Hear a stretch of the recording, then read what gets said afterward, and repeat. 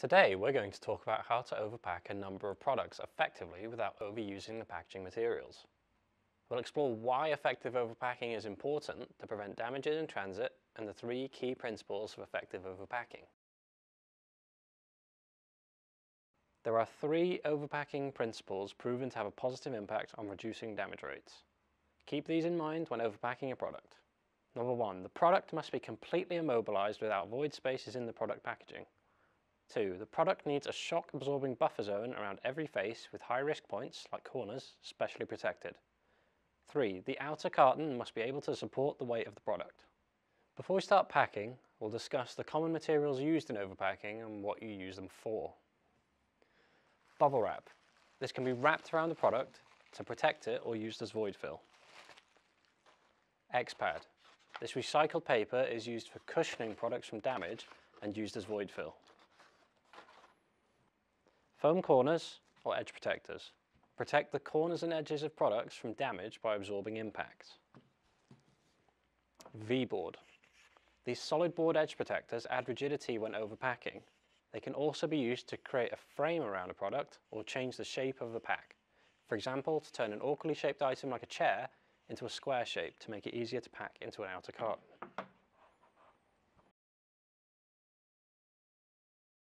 Remember that a product needs to be immobilized correctly without void spaces in the product packaging. Take this flat pack trolley as an example. You'll see when I open the outer box there's a large void that hasn't been filled.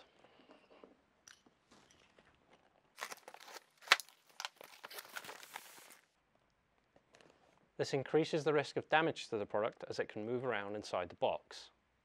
This space would need to be filled with X-pad like this to immobilize the product.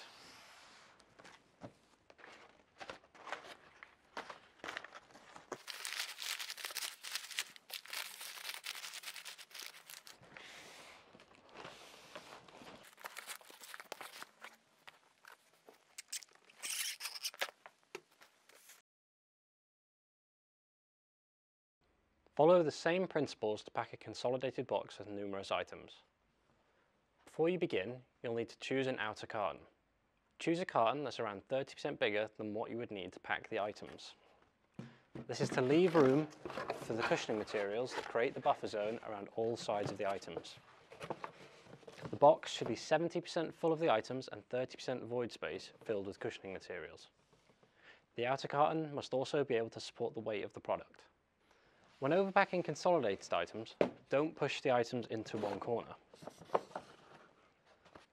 Instead, put the items in the center of the box and fill the void space around each side of the items and above the items so they're floating on a bed in the middle of the box.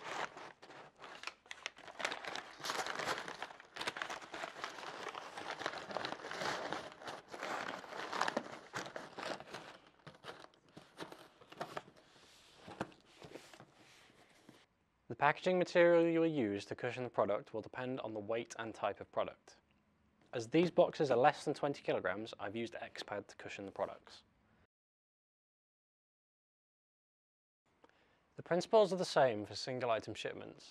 Here we have 3 different items of different sizes and weights.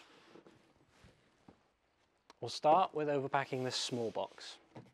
Before I begin packing, you'll notice I've chosen an outer carton that's around 30% bigger than what I need to pack the item. This is to leave room for the cushioning materials that create the buffer zone around all sides of the item.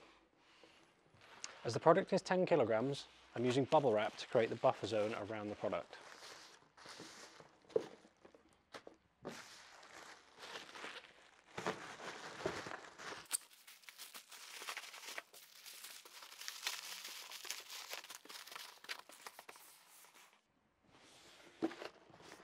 Next, we'll overpack this medium box.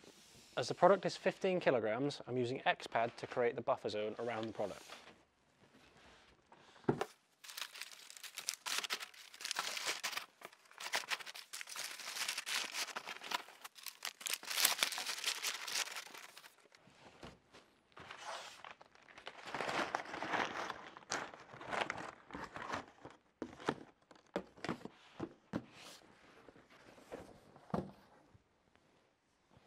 And finally, we'll overpack this long heavy box with a product weight of 25 kilograms. I'm using self-adhesive foam corners and edge protectors to create a buffer zone around all faces of the product. To give the item extra rigidity, I'll run these V-boards down the sides before packing it in the outer carton.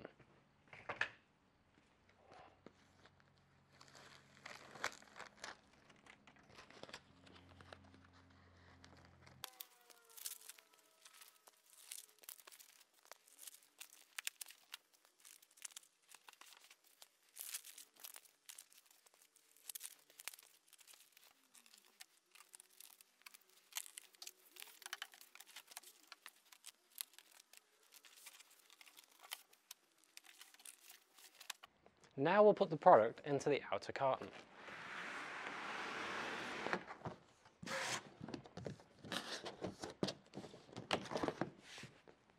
Hopefully this video has been helpful in demonstrating the importance of overpacking effectively. If you follow the overpacking principles discussed in this video and overpack efficiently, you'll be able to significantly reduce the chance of products being damaged in transit.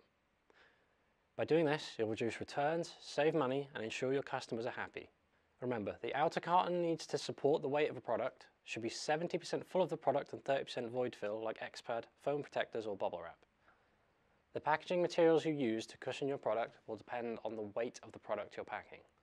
Please get in touch with Hazel 4D if you need any further help with overpacking your products.